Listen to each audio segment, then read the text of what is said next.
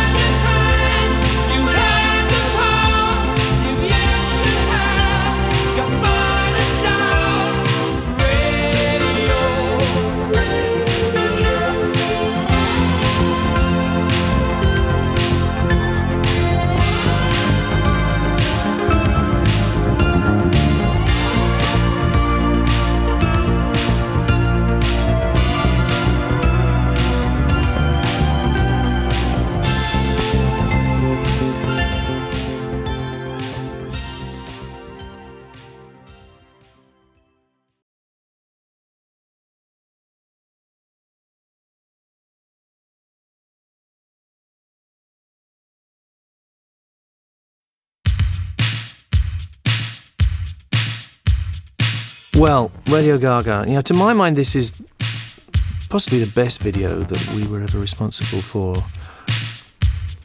And it shows the fact that there was a lot of thought before we even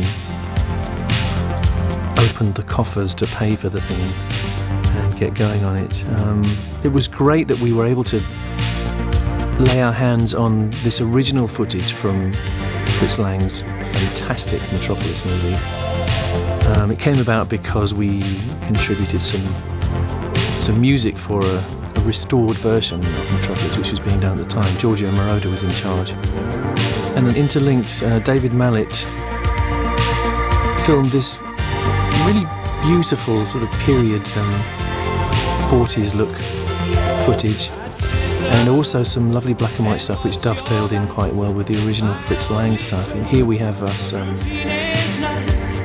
in a car which is apparently zooming around in the original Metropolis landscape. I think we seem to remember I had a vodka and tonic hidden somewhere in that car.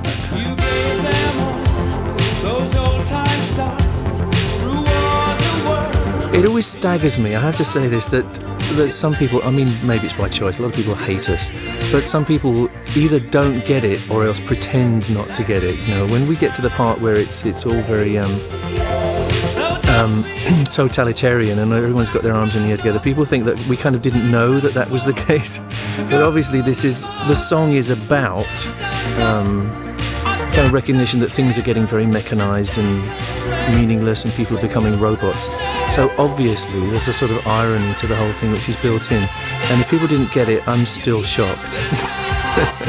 If people thought we were really kind of some kind of, you know, trying to be dictators or whatever. Well, the evidence is there for you to see. You know, it's very blatant that what we're talking about is let's look at things and worry if things are becoming too robotic. That was so absurd. I mean, it was actually meant to be about the film. You know, it was meant to sort of mirror the film and the oppressed workers and etc. And the Nazi thing is laughable. People will always find an agenda if they need one, and it's a piece of entertainment, you know, as simple as that. And you know, it's just their British pop boxy press, really. You know, people at the NME. Trying to be musicians or politicians or something.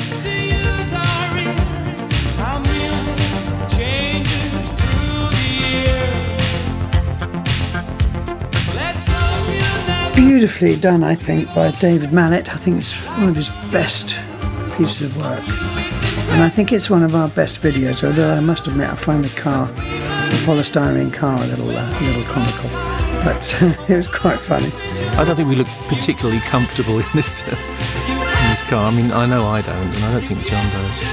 Roger had a job to do, like driving the thing, so he was lucky. I'm afraid he's got a job to do, he's singing. It really does have a nice feel, this, and what he's done with the framing of it. Although I can see it does look slightly Nurembergish there. Yeah. It wasn't consciously so. All we hear is Radio Gaga, Radio Goo Goo. And of course all the people who are in there are Queen fans who volunteered to be extras. And it was a great day for them and for us, I think, when we did that. One of Mallet's great contributions, of course, is when the chorus comes, you get a hand clap. It was repeated electronically on the record, and so it sounds like a double hand clap. And Mallet kind of seized upon it and made it a double hand clap done by the audience. And it became something so... I think it became one of the first great proofs of the power of television. The first time we played this to a non-Queen audience at Live Aid, everybody knew what to do at that point, which is astonishing, really. So it has to be just the power of the video. There's no other way they would have known that they were kind of expected to put their hands in the air and do this double hand clap thing.